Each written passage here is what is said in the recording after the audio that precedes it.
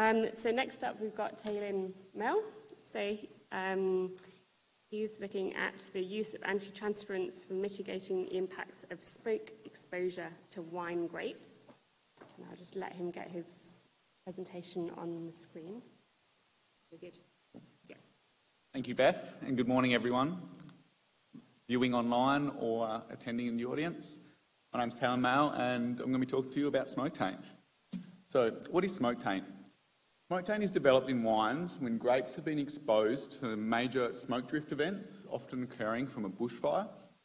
So cases of these can be seen 2 years ago in Tasmania, where the Huon Valley fires led to an estimated $2 million of crop loss for growers in the area, and the fires that started this year leading to an estimated $100 million of loss, and the current state of emergency in California estimated to have a major effect on the wine industry. So, in smoke taint, the development of undesirable aromas, often described as ashy, medicinal, smoky and burnt, make the flavour of the wine often undesirable for anyone to drink. So the reason behind this is the exposure to key volatile organic compounds that are derived from burning lignin from wood and other vegetation. The phenols that have been characterised to the flavour of wine have been outlined as guaiacol, 4-methyl-guaiacol, syringol, 4-methyl-syringol, and the cresol groups. These are the same compounds that are responsible for your flavours from smoked salmon, cured meats, and smoked ham. However, they do not have the same desirable effects in wine due to the complicated phenol mixture present in the wine. So currently there are mitigation strategies to reduce the effect presented by these phenols. So the use of chemical fining agents and reverse osmosis have been used to reduce the amount of smoke taint in the wine through filtering out the phenols and, in both mechanisms. However, these are not desirable in high quality wine as they are not selective for smoke taint phenols and therefore can often reduce the quality. And the other method you often use is reduced skin contact or complete removal of the skins, as the majority of the phenols are found in glycoconjugates in the cuticles of the grapes. So a cold maceration technique can also be an effective method. However, all of these are answers to a problem that's already occurred.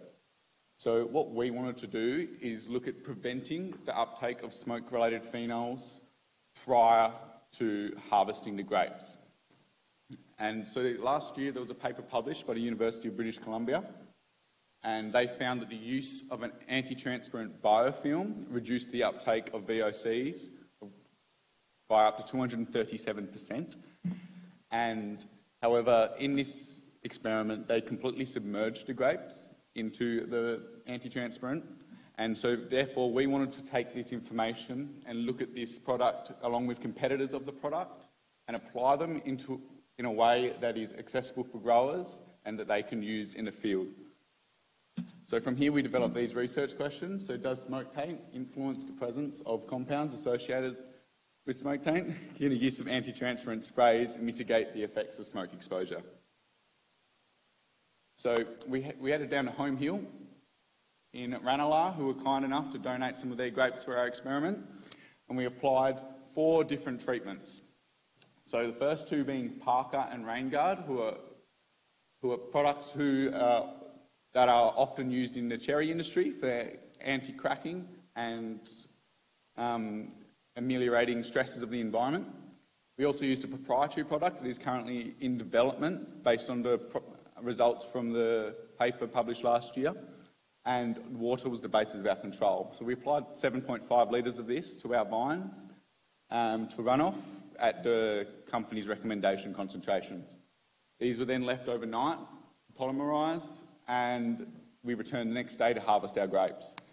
We then transported the grapes to our smoking chambers that were off-site, as we could not, the risks associated with bringing smoke into a vineyard were too great, and therefore we had to do it off-site.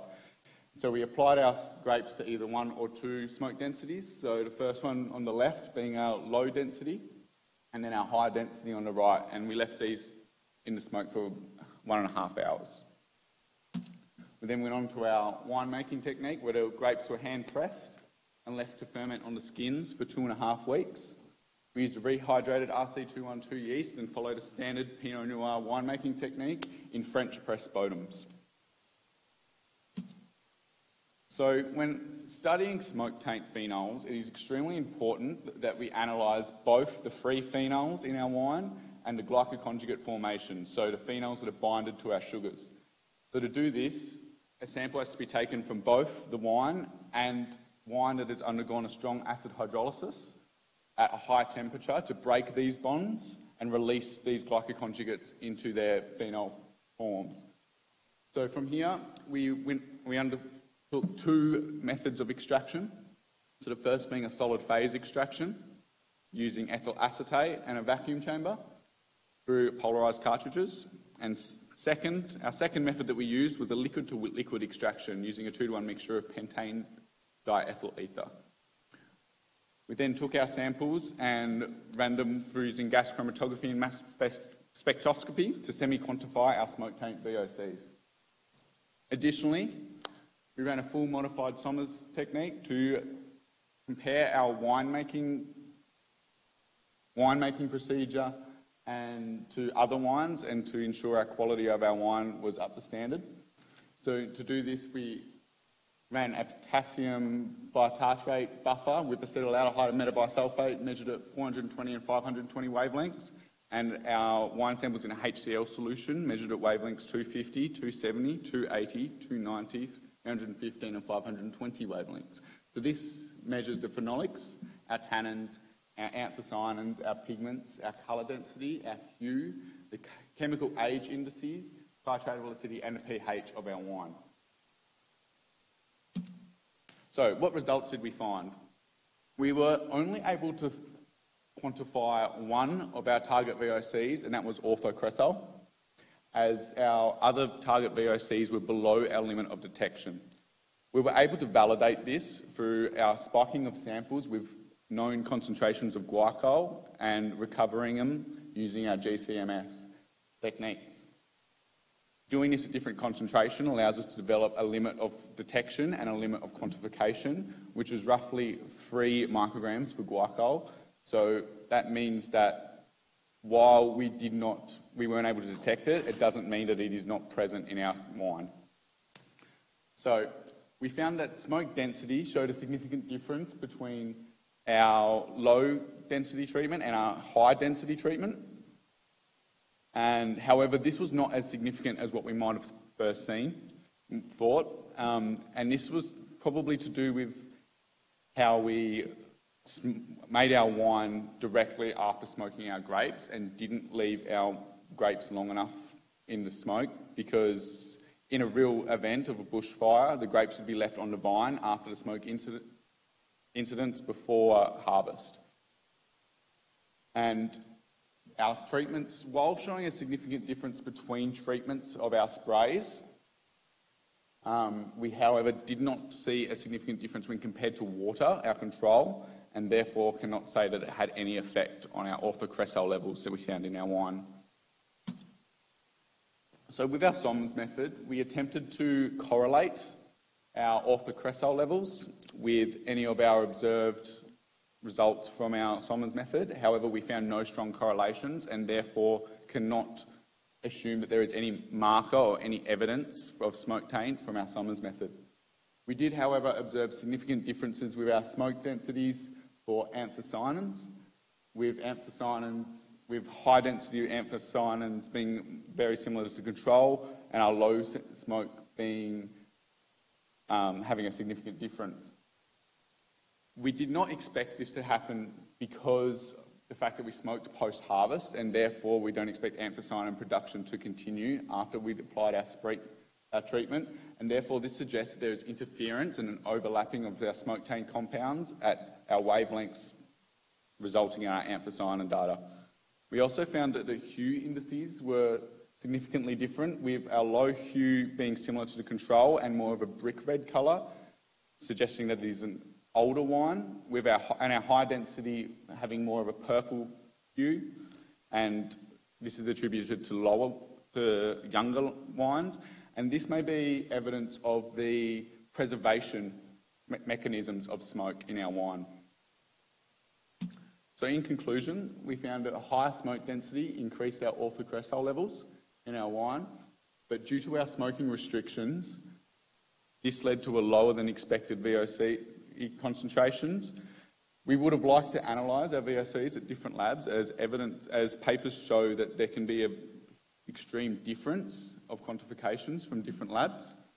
And we also would have liked to do this on the vine. However, with the risks associated, it wasn't going to be a possible situation that we were going to be able to go through.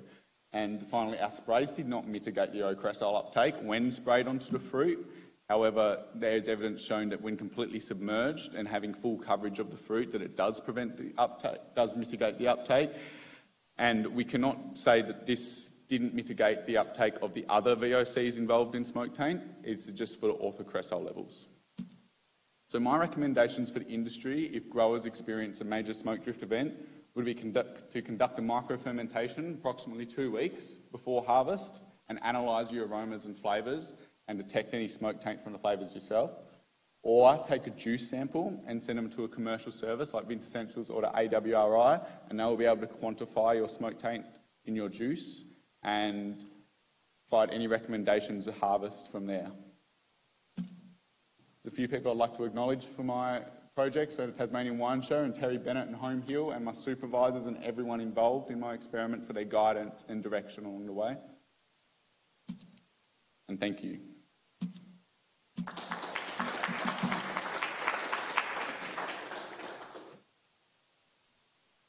Thanks very much. Fascinating. So does anybody have any questions for Taelyn? Very good.